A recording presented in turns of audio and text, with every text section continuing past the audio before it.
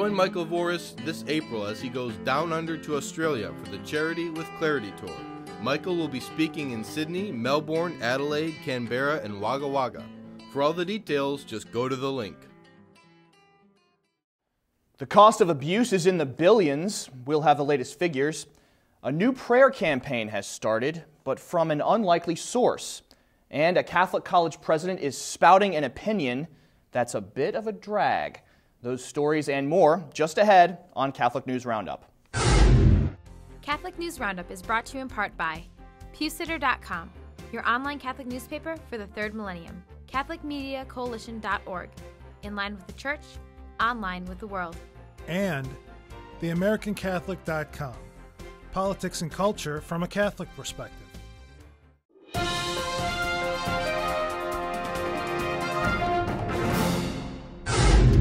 Hello and welcome to today's edition of Catholic News Roundup. I'm Matthew McAuliffe. The cost of abuse. Sexual abuse scandals have cost the Church billions of dollars over the past 7 years, and we have the latest published numbers on the issue. Almost $2.5 billion have been spent on sexual scandals in the Catholic Church since 2004, with 57% of those funds allotted to settlements, while the rest went to things like attorney's fees and therapy for abuse victims, among other costs. It is interesting to note that last year, 21 minors alleged they were abused by a priest or a deacon, while 683 adults alleged they had been abused in the past. As the latest information says, 68% of allegations, quote, occurred or began between 1960 and 1984. Perverted pro-abortion prayer. The success of the 40 Days for Life campaign sweeping across America has pro-abortion activists retaliating by coming up with a nemesis project. An interfaith group called Clergy for Choice is joining forces with Six Rivers Planned Parenthood in California for the campaign called 40 Days of Prayer, supporting women everywhere, to be offered up in support of what pro-death supporters call abortion rights. Daily invocations during the movement will be for women to whom, quote, pregnancy is not good news on day one, consistent with intentions of this kind, also giving thanks for abortion escorts who, quote, guide women through the hostile gauntlets of protesters. The pro-life program 40 Days for Life has seen 21 abortion clinics shut down so far in different places across the U.S. after its recent campaign, also saving the lives of 668 babies that campaign organizers know of for sure. Pro-life rights reinforced. Images of aborted babies at pro-life demonstrations are protected by the First Amendment, confirmed by the Supreme Court of Wyoming's recently closed case on the issue. In a 3-2 decision, the panel ruled that Jackson, Wyoming city officials stifled the rights of pro-life demonstrators by issuing a temporary restraining order limiting their protest during a Boy Scout festival.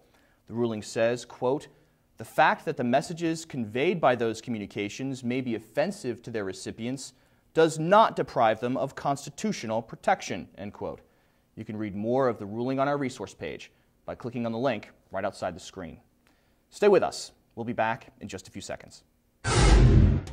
Catholic News Roundup is brought to you in part by NewOxfordReview.org, the voice of Catholic Orthodoxy, in print and on the web, and RenewAmerica.com, expanding the influence of America's grassroots in the cause of freedom. Here come the shock troops. The church militant is getting younger and more educated, according to one study on the newest members of religious orders over the past year. The study was conducted by Georgetown's Center for Applied Research in the Apostolate and reports that those who professed perpetual vows in 2011 first considered their vocation at age 19, while half of them contemplated it as young as 17. 60% of the class of 2011 have undergraduate degrees, while 16% of them have earned graduate degrees as well. The current average age of those living the religious life are 39 for women and 42 for men. Rainbow indoctrination. One Catholic college president is claiming that her university's scheduled drag show is not inconsistent with the school's Catholic identity. University of San Diego President Mary Lyons wrote a letter to the Board of Trustees for the college saying the drag show and the accompanying lectures surrounding the event are meant to, quote, foster students' understanding of and empathy for the complexities of gender nonconformity, end quote. She also named 3 other Catholic colleges hosting drag shows in her defense: Santa Clara, DePaul, and the University of Seattle. Last month, when Catholic Rick Santorum was a GOP nominee candidate, he stirred controversy by calling United States colleges indoctrination mills. And now, with some Catholic universities allowing heretical speakers across the country, it seems that they are following suit. I'm Matthew McAuliffe. Thanks for tuning in today. Be sure and tune in tomorrow for your daily dose of Catholic News Roundup right here on RealCatholicTV.com. Also, be sure to check out The Vortex, where Michael talks about 2 major problems with communication in the church today. Thanks for tuning in. Be sure to tell all your friends about us. And as always, God bless you. If you think The Vortex helps you get things in focus, try becoming a premium member on RealCatholicTV.com for the best shows on earth. The benefits are out of this world.